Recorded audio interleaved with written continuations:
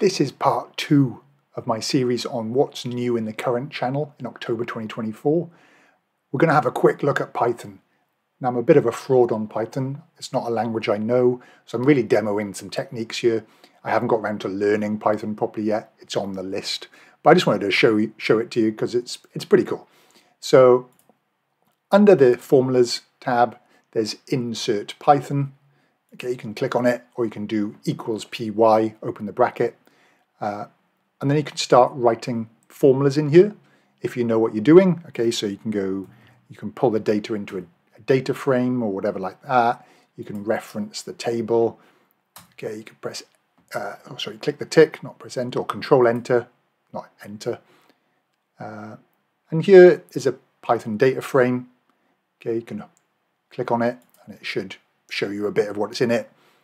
And you can start doing stuff with that data using Python. Okay, it's using Anaconda. All right, so what do you want to do? Well, I want to do some sentiment analysis, and I don't know how to do that. So I am actually going to screenshot a little bit of this table.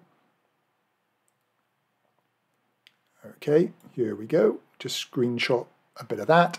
Just use some fake data, never upload real data. I've got a GPT, the Access Analytic Excel Python Assistant. Click on this button. I'll upload an image. Okay, paste the image in. All right. There we go. It's doing a quick bit of analysis. Let's say, okay, the table is called TBL feedback. I want to create a word cloud and sentiment analysis chart.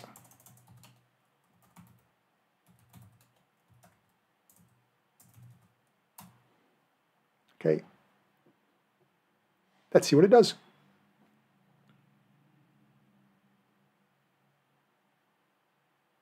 So it's writing some code for me.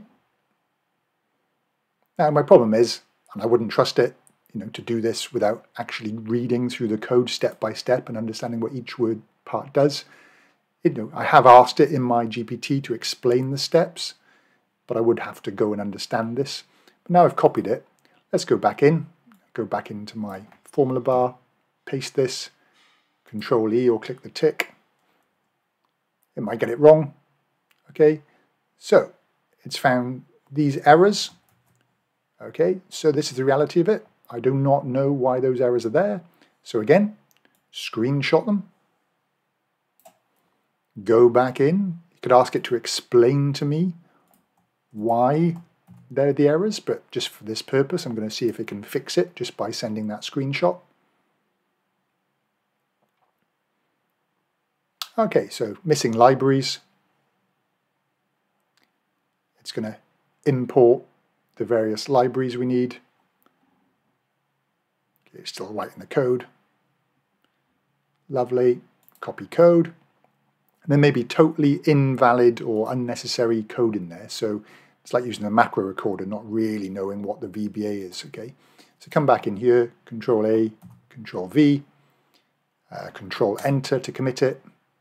Let's see if this works this time. Okay, and then we can right click and we can say display plot over cells. Looking promising. Let's zoom out. Okay, so we've got some distributions of the different words. Okay, it's not really a word cloud though, so I could go back in, give it some more prompts, etc. But you get the idea, all right? I did another one here where I just did the same thing. I asked it to suggest to me in ChatGPT, suggest a good visualization and see the distribution of products and colors. Pretty cool. All right, let's try one more. I honestly have not tried this. So let's give this a go. Okay, I have a table in it.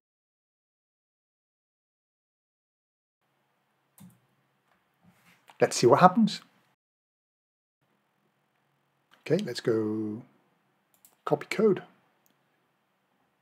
Let's see if this works. Let's go back in. Probably got to edit this a little bit. Okay, so we go we go formulas, insert Python. paste that code in. Let's have a little look at it. It's probably got some wrong, so that's called category, where this needs to be probably department.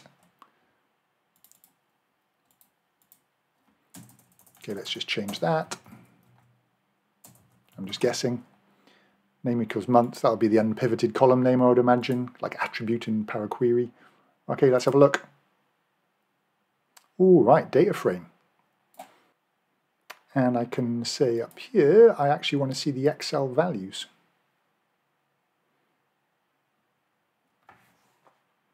There we go, we've just unpivoted it. Let me know what you think. Catch you in the next video.